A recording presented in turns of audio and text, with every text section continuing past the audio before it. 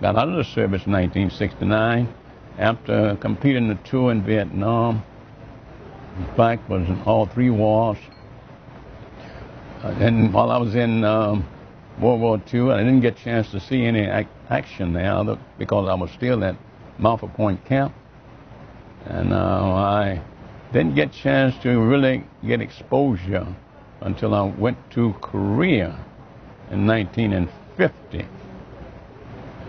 Being assigned over there, I was a sergeant major of the 11th Marine for a period of about a month or 2 months, when a senior white master sergeant came over and relieved me, because at that time, I guess, blacks hadn't excelled to be senior, and I ended up being the first sergeant of,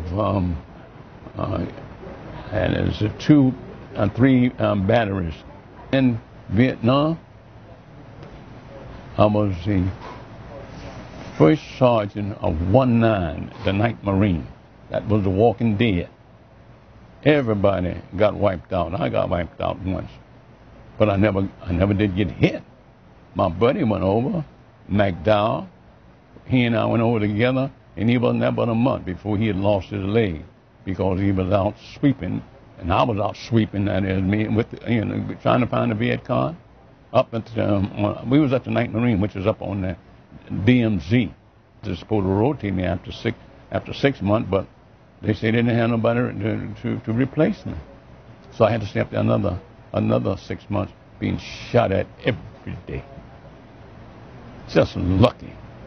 I went through the area where Tet was hit about a week after I went through there. So I stayed up on the front line for the whole 13 months. Lucky, didn't get a scratch, but came back and said, I know one thing for certain. I will not stay in the Marine Corps any longer.